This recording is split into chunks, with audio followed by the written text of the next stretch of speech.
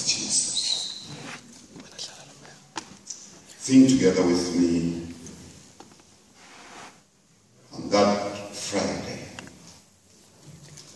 The disciples had responded to the call, and they've done all they could over the 3 years, just about 3 years, to give up, hard as it was, all that they had known and all that they had heard, to walk with Jesus. Most of the time, they had wrong expectations about what Jesus was going to be to them. They had expected of him to set them apart and let it show that they followed him, but it was to show in earthly terms. At some stage, 2 of them hauled their mother to come over and use tear power to persuade Jesus to remember them, to put one to the right and the other to the left when he comes to his earthly kingdom. Jesus politely but firmly rebuked them, but they still didn't get it. At some stage, they sought to force him to accept coronation. And Jesus rebuked the disciples, and record says he firmly pushed them into a boat and instructed them to cross to the other side, because they had just allowed the enemy to possess their soul and to seek their souls and to seek to frustrate the plan of redemption by crowding him on things earthly when he had brought stuff that were terrestrial, extraterrestrial, I beg your pardon.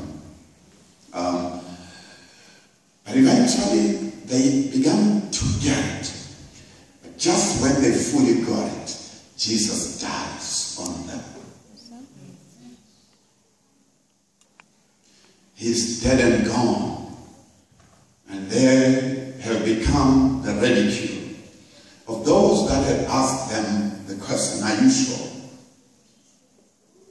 And they assured them, we know this is an investment.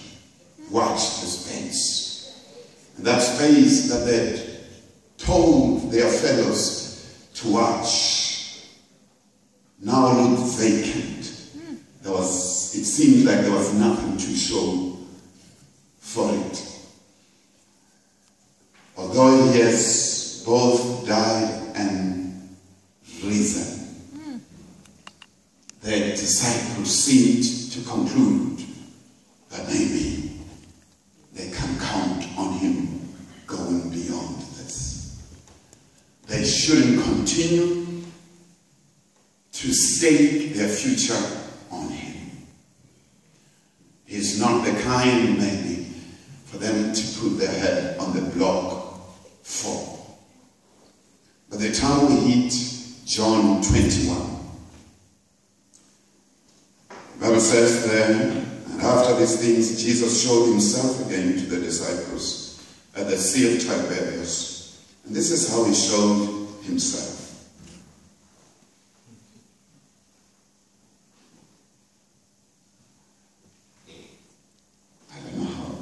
John puts it this way. This is how he showed himself again.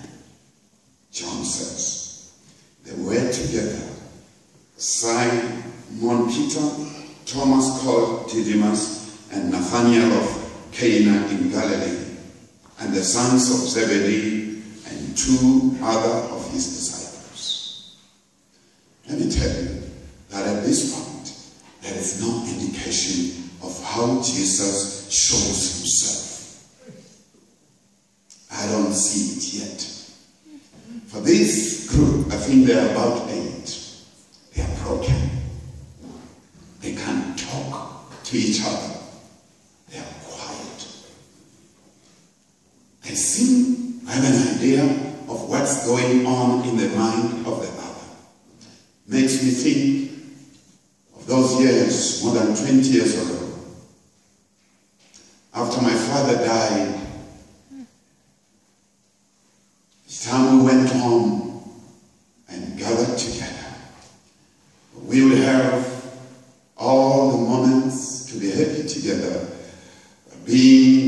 family that we are, we will talk about many things that makes our life beautiful and cause for joy. But towards the ending of the day, when that bus will come,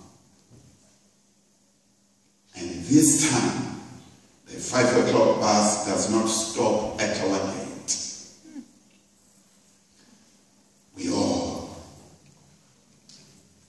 will become quiet. Nobody will speak. A tear would fall in the eyes of one or two or even all of us, and nobody would say a word. We all know that that bus, by it not stopping, is confirming that it's gone. Namely, irretrievably gone. For all the drivers, the various drivers knew that the old man would not be dropped at the bus stop. He will be dropped at his gate. And when this time the driver will not stop, it will bring that moment of quietness. Yet we all would know. We all would know what's going on, although we dared not speak. The disciples are quiet. The brokenness can be felt, can be touched. And eventually Peter breaks the silence. And he declares in verse 3, I'm going fishing. A short phrase, but pregnant with pain, pregnant with disappointment. A clear declaration of desperation and of giving up on Jesus. I'm going back to what I've known. I'm going back to the fish that does not disappoint. I'm going back to the fish which at the end of the day I have something to show for. Here I say I prefer the fish.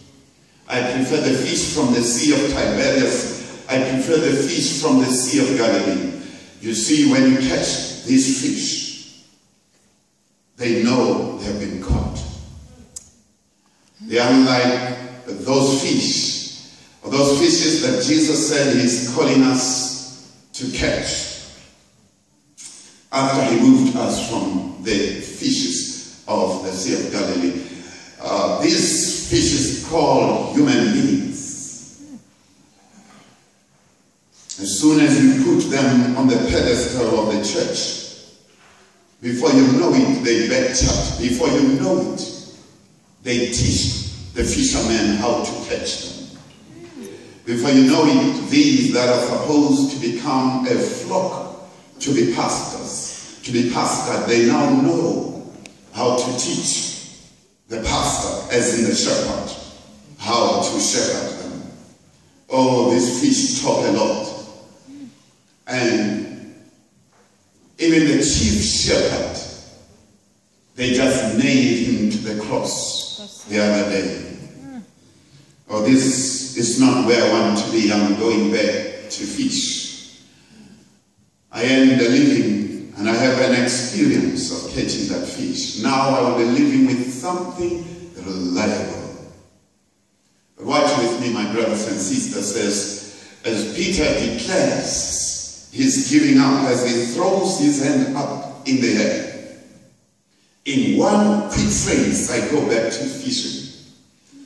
Record says the other disciples, in unison and in a chorus, declared how they are ready to join him. Join him in the giving up. Join him in the dismissal of Jesus. Join him in firing the King of Kings. Join him in dismissing he who held their lives in his hands.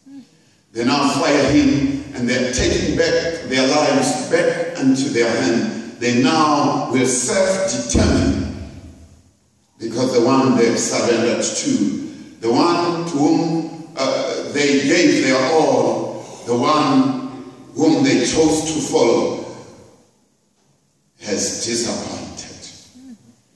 To the extent that even when he's raised from the dead, they will not commit to him. The record day says, they said, we go with you. Like we said during the course of the week, my brothers and sisters, be careful of what you say in your experience of brokenness. Be careful what you say in your moment of pain and suffering. Be careful of what you express when you feel discouraged. For somehow the enemy may just speak through you, knowing that through you and through your speech, he's gonna get 7 for the price of 1. Remember also what we said. We said that every single one of us has got a followership of at least 15 admirers. Some of them are secret admirers, while others are public admirers. They look up to you. They even look up to the street kid. The street kid has a followership of a minimum of 15 precious souls who take their cues from him or from her.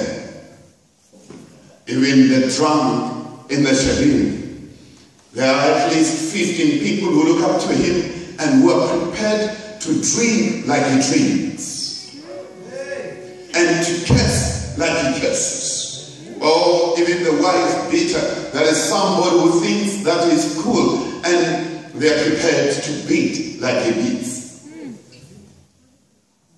But thank God that also there is you. And there is at least 15 people who are prepared to surrender like you have surrendered to Jesus. Be careful of the example that you are setting. Especially when you speak out. You may just cause the falling of 7 other people at a go. Haven't you heard, my brothers and sisters, haven't you heard people exclaim in discouragement if even pastors do stuff like this?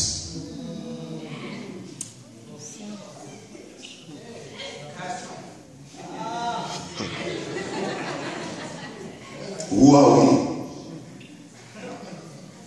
And people decide to give up trying and to give up living up to the expectation of the master, because one has fallen and capitulated to the pleasures of the flesh. When he says, I go fishing too. When he says, I go fishing, they say, we go with you. Oh, but I like God. I mean, I know I love him, but tonight, I like him. I just like the way he does things. There are many things I don't understand about him, but this, I think, I have an idea. The record says,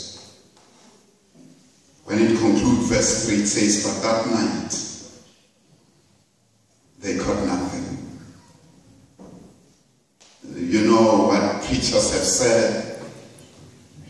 They say, they tell us they've gone back to the same lake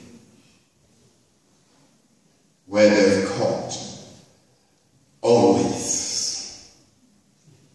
But this night, because they abandoned the one who called them, they got nothing. And this was a blessing. Sometimes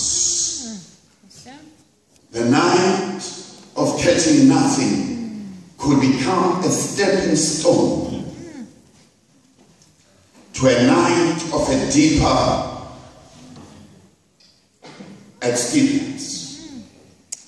The night of casting out into the deep and coming out with nothing could just be a night when you can actually, in the morning, cast out and catch plenty. But plenty that's different. Jesus purposed that that night they must catch nothing. Because that's what was good for them.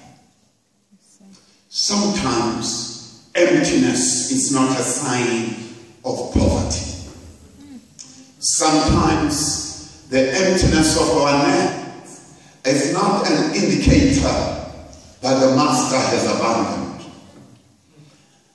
I declare tonight that even when we have abandoned him and end up with an empty net, it does not mean that he had abandoned us during the moments when we had abandoned him. For Jesus, the record says, but when the morning was come, Jesus stood at the shore. This is where, if I could sing, I was going to start a song and say,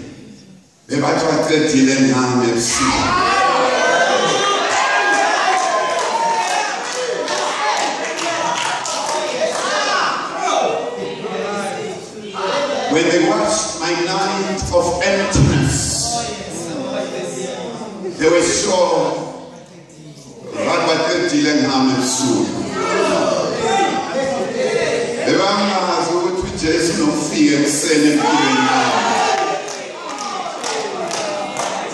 in spite of myself,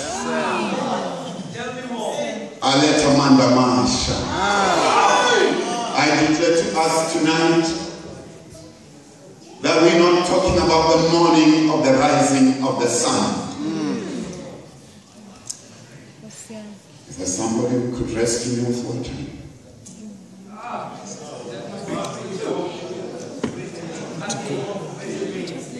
We don't need to say, my brothers and sisters, that it's not the morning of the rising of the sun in the east.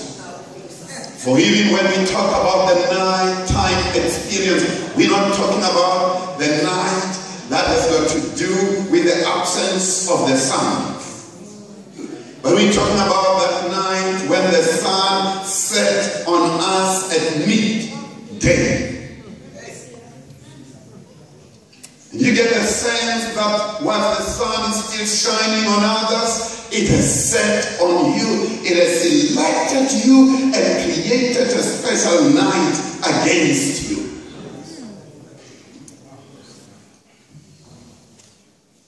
And that's the loneliest of nights, when the night becomes personal.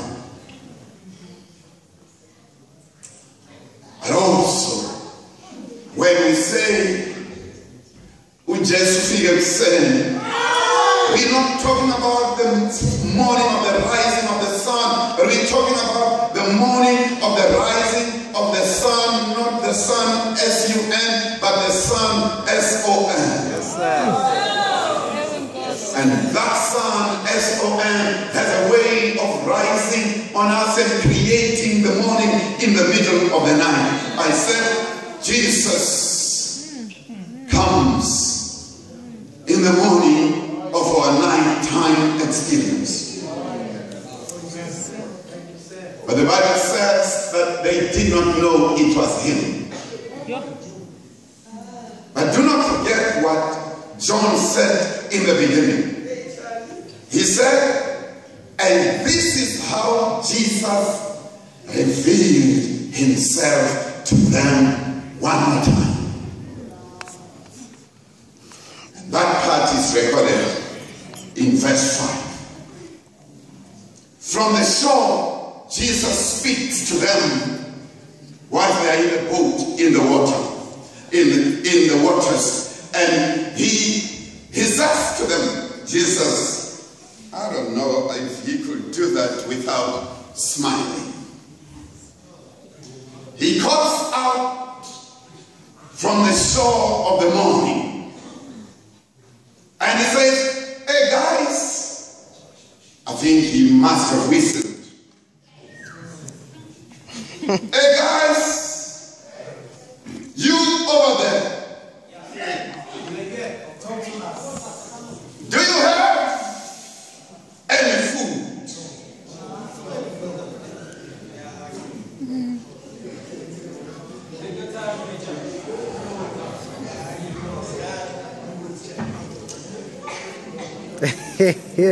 And the one who asks them knows what he did overnight. And they launched into the water. He walked into the water and called an assembly of the fish. Oh yes. Oh yes. Come on over here, fish. We need to have a meeting. Do you see that boat? Which one, master? That one over there with 8 million. Those are my guys. I know them. They just left me for you. Now listen up, fish. I know the reach of their net. So keep a specific clearance from that boat. And I hear the fish saying, yes sir. Fish is talking. And they keep their distance. So in the morning when he asked, guys, did you catch any? He was getting their attention. It was a rhetorical question. What he really was asking was, you left me for fish. Let's see what you have to show for what you abandoned me for. And I need to ask that question to somebody here who decided that Jesus is not good enough. I need to ask you this morning, what do you have to show for what you abandoned the master? Oh no, I know you had a good reason. He had failed you in areas that matters to you. You have a good reason. You can explain this thing given a chance. You can justify why you walked away. You can justify even why you decided that in spite of you being at this place, you're going to make sure that his reach will not come as far as where your heart is at. He's not allowed to reach you. He's not allowed to have a say in your life. He's not allowed to help you because he has failed you in the past. You have reason to be bitter against him. You have reason to dismiss him as useless. But I do ask you a question this morning. Yes, this morning. Oh yes. Oh yes.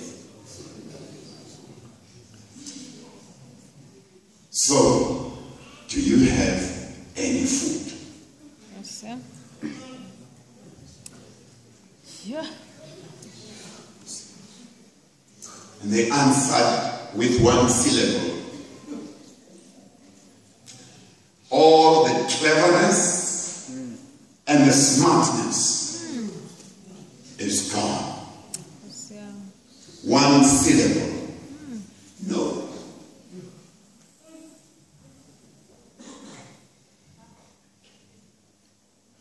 Jesus speaks back to them, not with words of condemnation, but with words of providence.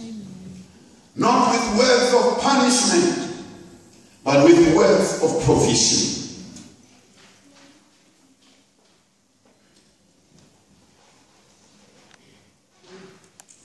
I know where the fish that you left me for is.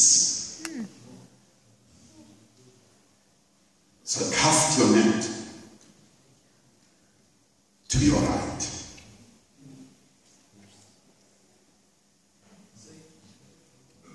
You find them there.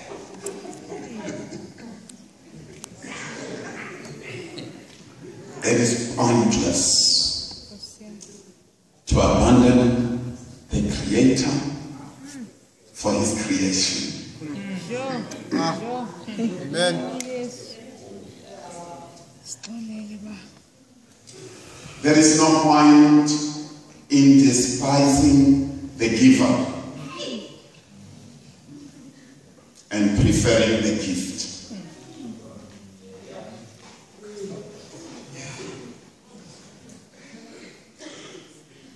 And when they cast at that spot, they were not able to draw the net into their boat.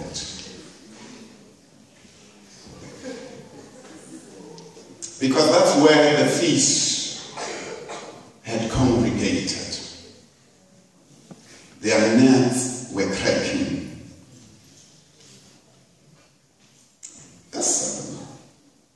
This is John referring to himself.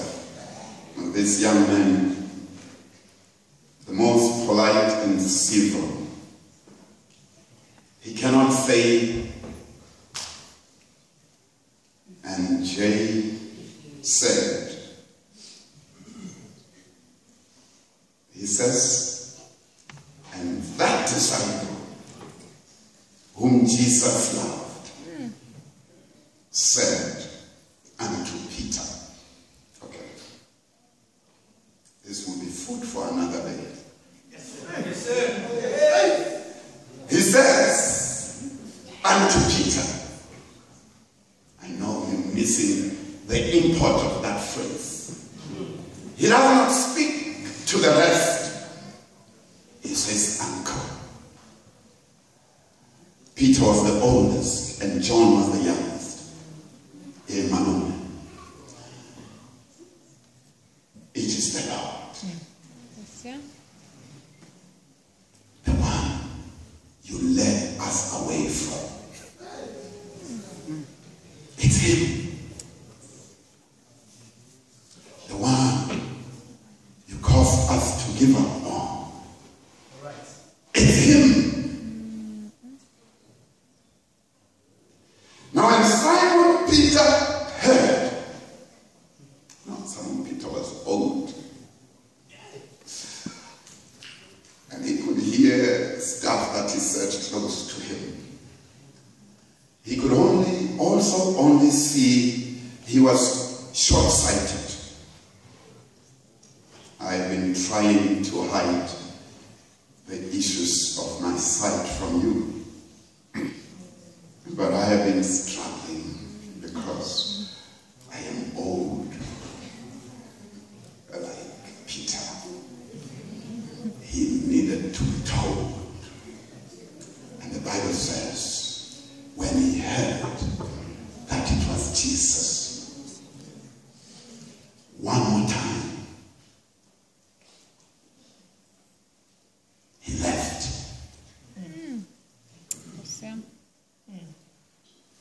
In the beginning, he left Jesus for the fish. This time, he leaves his followers for Jesus. Amen. He doesn't say a word, even though when he left Jesus, he had a lot to say.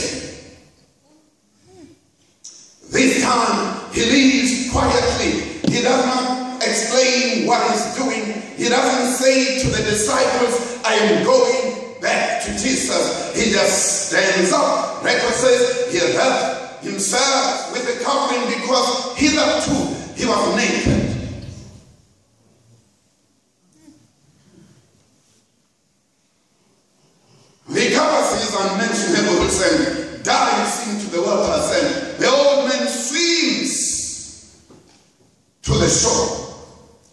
and leaves them behind. No, the boat burdened with the fish was going to slow him down. He has an experience of being outrun by John. Remember that Sunday morning?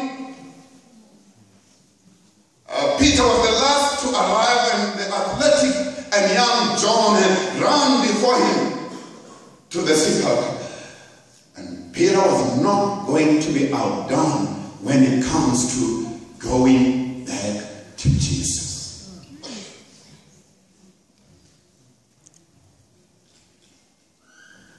I need to say to us, my brothers and sisters, when it comes to the matters of going back to Jesus, it is not a quoted thing. Yeah. Yeah. It does not need consultation with the mortal. You actually just stand up and do the thing. You can come back to them after you have experienced restoration. Do not try this at home without Jesus. Do not try to stand for Jesus before you have been to Jesus. Peter needed to reconnect with Jesus. And he needed to do first things first. And the first things that need to be done first need to be done by an individual. Do not wait for confirmation from mere mortals. Can I have a quick chat with the mortals? Mortals, be careful of this other mortal called Peter. He can drag you away from Jesus. He can cause you to go back fishing. He can invite you into rebellion. He can invite you back to that space of darkness.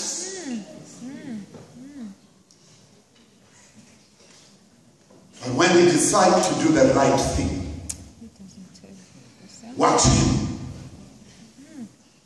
He has